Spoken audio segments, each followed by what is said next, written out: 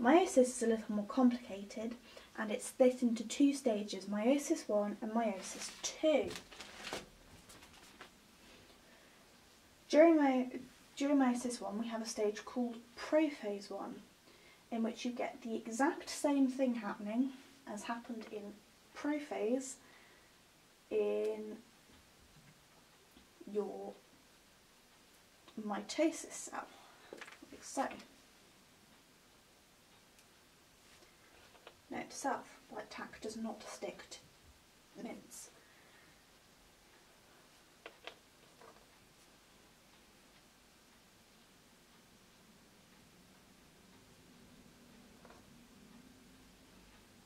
So we've got the identical chromosomes being attached together with centromeres. But then they do something quite special. So, I need to stop moving that. Obviously we've got our spindles and our spindle fibres forming. But in metaphase 1,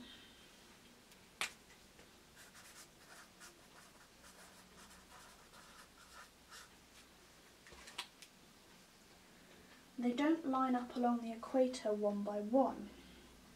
You remember we said that these were the same gene but different alleles. Well, the chromosomes that are the same, that have the same genes but different alleles, sit next to each other on the equator, like this. And while they're there, they might do something called crossing over. See that slick paper change there? Crossing over is a bit like this. I'm going to use my notes for the sake of saying short, which you can't really see, okay? So you've got your two chromosomes, my wonderful drawing skills there, sat next to each other like this.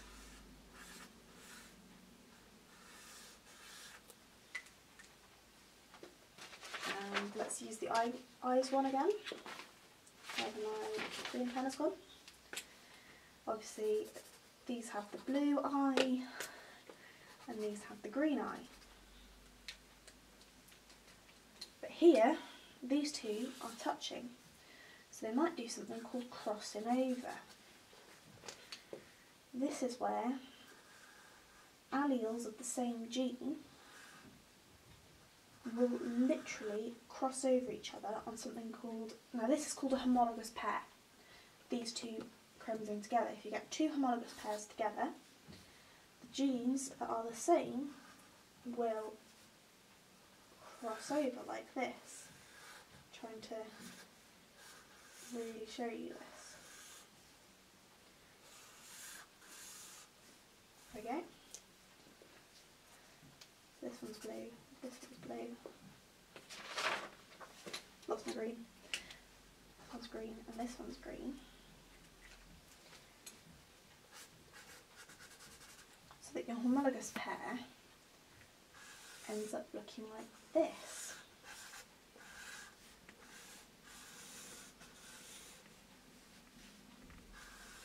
Can you see that? Yeah. Your homologous pair ends up looking like this.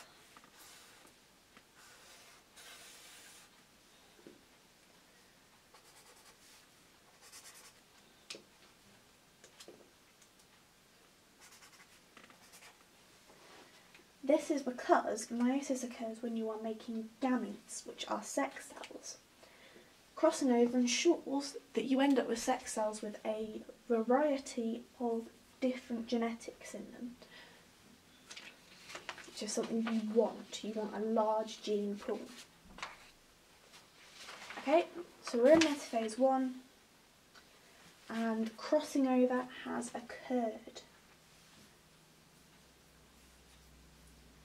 Now also here you get something called random segregation, which basically means it then depends on which way round these sit on the equator. So maybe they sit like that, you know, with or maybe they sit that way around, and once they've crossed over, that means you get a variety of different genes on one side.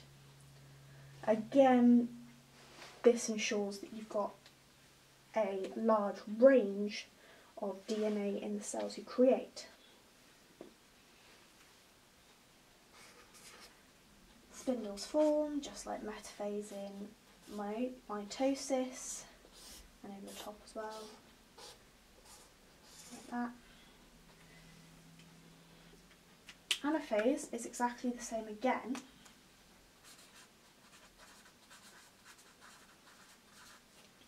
but instead of pulling apart one chromosome from a pair of chromosomes, they pull away one chromosome from the homologous pair.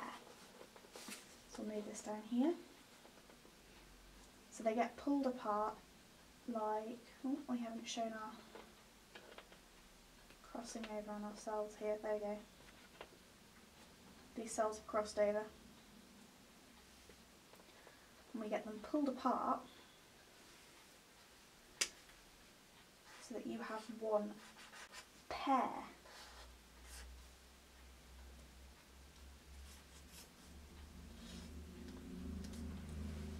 On each side. Telophase is exactly the same. The nuclear membrane reforms around our pairs of chromosomes and the cytoplasm splits. But then we move straight into metaphase 2. So in each cell, these chromosomes line up, which is what you'll remember from meiosis. And we get the spindles reappearing in each cell, like such. It's not very clear, I appreciate. There we go. And this nuclear embryo that formed telophase 1 is gone again. That's gone completely. So this is metaphase 2.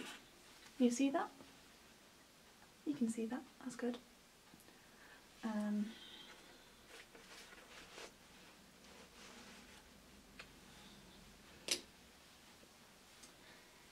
Which moves straight into anaphase 2, which you will just recognise directly from mitosis. And in each cell, these are pulled apart, like so. And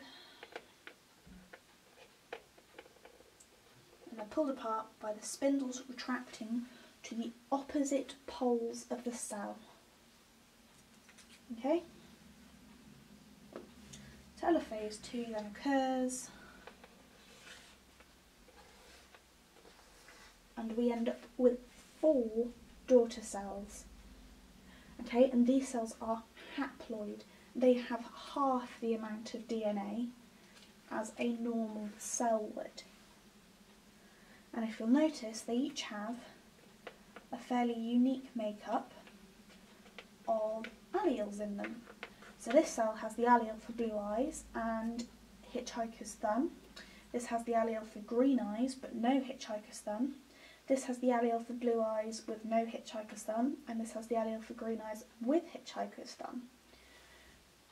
That is the result of random segregation and crossing over. We want all the different gametes to have different genetic makeups, because then we end up with genetic variation among our children. And that's mitosis and meiosis in a nutshell, really.